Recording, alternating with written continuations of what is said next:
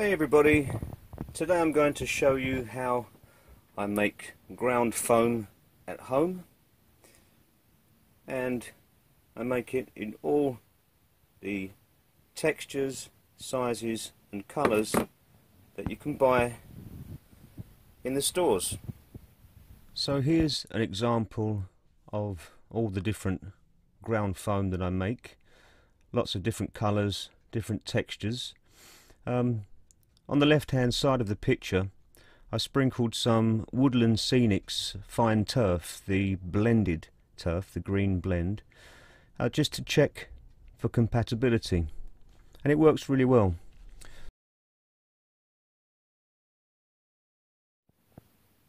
So first of all I need to get my base material ready, and after the second phase my base material looks like this. Now, after doing some research online, I picked myself up one of these. But this takes a long time, it's messy, there's drying times, so I decided to work out a better way of preparing the base material. Now, for the base material itself, I tried some different foams. These are foams that are used in upholstery. This is the kind of stuff that they make cushions for office chairs from. Worked out quite expensive. It gave a good result, but the cost became prohibitive, and I wasn't really happy with the blue as a base colour. I found that my paints weren't coming through in the way that I wanted them to. So after a few trials I found these jumbo sponges, car sponges. These come to £1.49, let's say £1.50, so they're 50p each, and that's a lovely rich yellow colour for the base material. Same thing with these are about £1 for the two of them.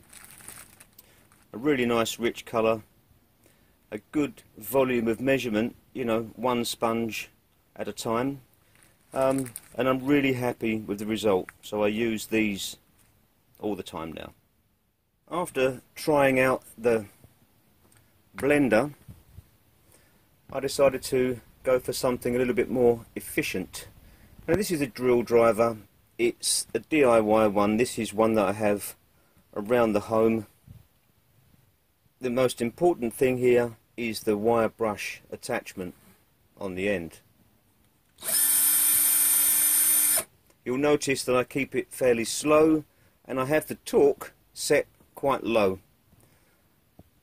And I'll show you now how I use this. This is a hand guard which just sits on the bucket like so. And this allows me to put the sponge at this side and the drill driver this side, and I just lean the handle on the side of the bucket like that.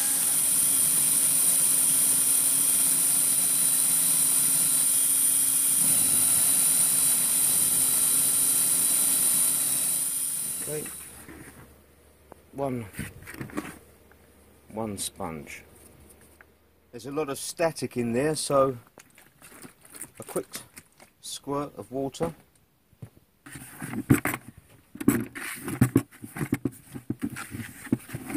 Mop it up with the sponge,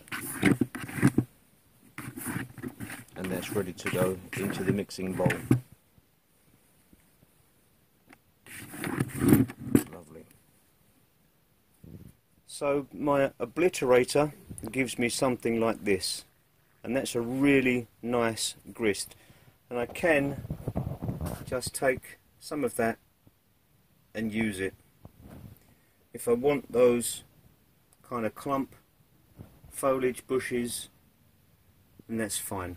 But the only way to turn this into this which is very fine. You can see how that's kind of floating down just how you want it. The only way to turn that into that is with a grinder.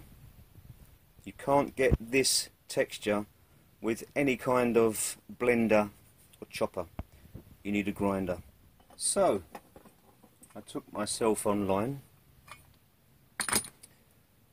and got myself one of these. This is a hand cranked kitchen grinder. This cost me £12, very cheap. Again, that's about $15, and it comes with a number of attachments, has a worm, not too bad. It sets up on the worktop like so. Keep a plastic bowl underneath it, feed your raw material into the top, and then grind it and get the results. Now what I have in these tubs here is all of my bush and tree making textures. Lots of different colours. Some you've got more yellow in, some, if you look in there, you'll see there's ground up leaves and twigs and things. Lots of organic matter. Now for this,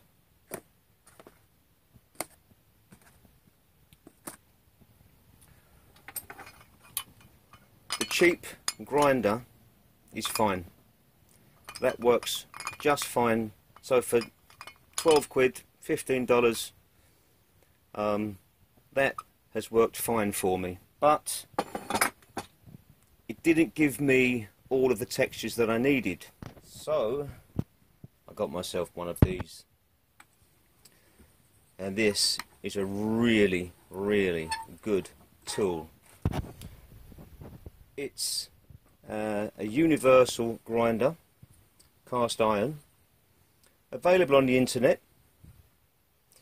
This has a much larger capacity and the cut is so much finer. There are a couple of attachments in there, and there are two blades working alongside this worm, and that just gives me really good results. So I break my raw material into manageable handfuls like so, and then just pop them into the grinder and I start to wind. And I'm not breaking my arm, I'm just turning a handle. It's not a race and I'm not going to struggle with it. If I do feel resistance, sometimes you get a bit of a blockage in there, then I just go back to free up the front and then go again. Put some more in, not too much at a time.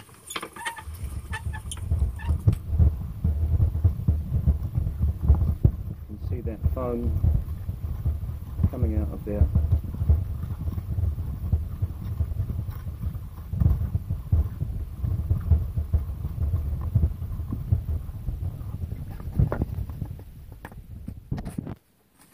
You can see already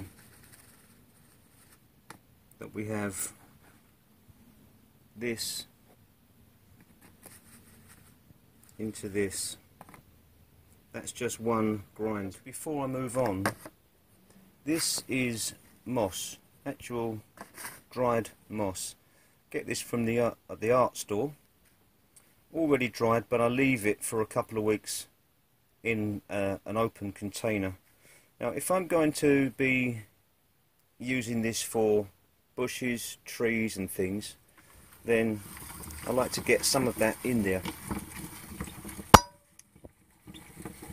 And it's also a good grinding agent. It kind of just really helps keep the grinder clear. A tiny touch of that in there with it, nice and smooth.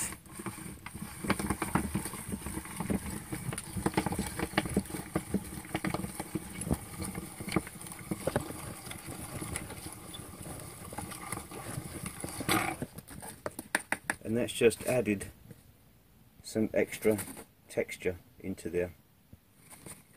So I had a sponge in there and I've ground down a fair amount. That's enough to be working with for now. So a quick word on compatibility and getting the colours right before I run too far ahead and start grading the ground foams. For compatibility, you want to avoid the greens. Try not to use them. You need to use very high contrast colours. So something like a sap green, olive green. If you're using these acrylics or just emulsion paints, you will end up with a very dull and drab looking colour and it won't photograph well. So you need very high contrast colours. So a good strong yellow, at least cadmium, and ultramarine blue. You mix those together to get your green colours. So here's the mix that I've made into a very basic kind of all-around green. But what I want to do is I want to make it compatible. So I've taken some woodland scenic clump foliage in a kind of a medium green colour, and you'll see straight away that it's very rich and it has a high tone, a very high tone and contrast. Now I did discover this recently. This is a chrome green, and I picked this up because it's a very similar colour to the woodland scenic green grass. So I will try that, but this is for tone and contrast, like not a high or a low light, just to add depth.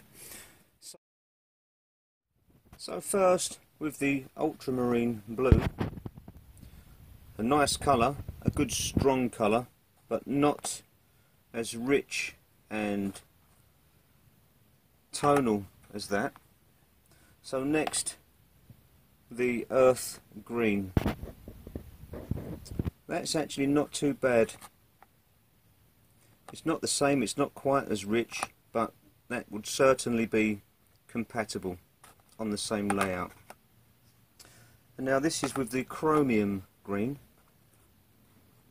Oh yeah, that's much better. That is definitely compatible.